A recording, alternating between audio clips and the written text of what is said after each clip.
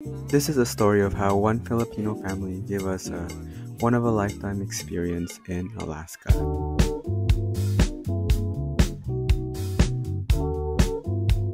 So during our Alaskan cruise trip, one of the cities that we were dropped off at is Juneau, which is the capital city of Alaska, and it's actually the only capital city where there are no roads leading to it because the city itself is surrounded by mountain ranges. So the only way to get there is by plane or by boat. So obviously, we knew that transportation and getting around the city is going to be quite a challenge. So when we arrived in Juneau, it was actually a Saturday. So we tried looking for a Seventh-day Adventist church, and we actually only found one in the whole city, but it was up near the mountains and 11 miles away from downtown. So we tried to look for a shuttle, and we found one, and it was going to be a long journey to get up to the mountains. So we get to the church just in time, and it was very small and cozy and welcoming.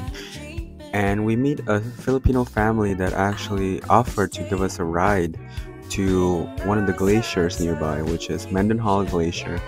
So knowing that transportation is practically impossible, we took up the offer and we went to the glacier, which was actually gorgeous. And the glacier itself is actually about 13 miles located in Mendenhall Valley, and it has actually gotten smaller in size in the past decades because of global warming. So global warming is a real thing, guys.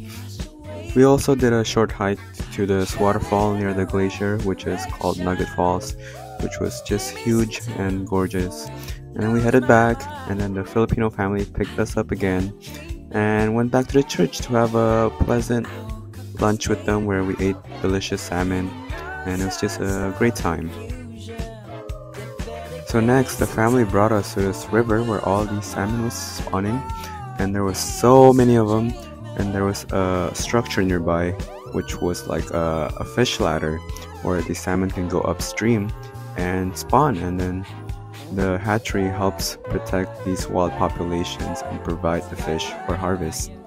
And here's a clip of Papatua catching salmon. He was just very excited that day, catching fish after fish. It was very fun to watch. And in Alaska, with a fishing license, you can actually catch up to 6 salmon per day. And what people would do, they would fish around close to midnight. So when it hits midnight, it resets so they can catch up to 12 fish that way. Just a little fun fact. So there are actually 5 types of wild Alaskan salmon species in Alaska, and here's a fun and easy way to remember them using just your hand. Sakai, when you sock somebody, Sakai or red. King is the middle finger, king or Chinook. The ring finger is silver or kuho. There are two names in each. And then pinky, you're pink or humpy. Yeah. Yeah. Alright, once again, so your thumb represents a chum salmon because it rhymes, and your index finger represents sockeye salmon. So it's like you're about to sock someone in the eye when you're closing your fist. And then your middle finger is kind of like the tallest finger, so it represents the king salmon, also known as Chinook. And then your ring finger represents the coho salmon, which you'll just have to remember. And finally, your pinky represents the pink salmon, or also known as the humpies. And that's how you remember them all. And that's how that one Filipino family changed our day in Juneau into something unforgettable.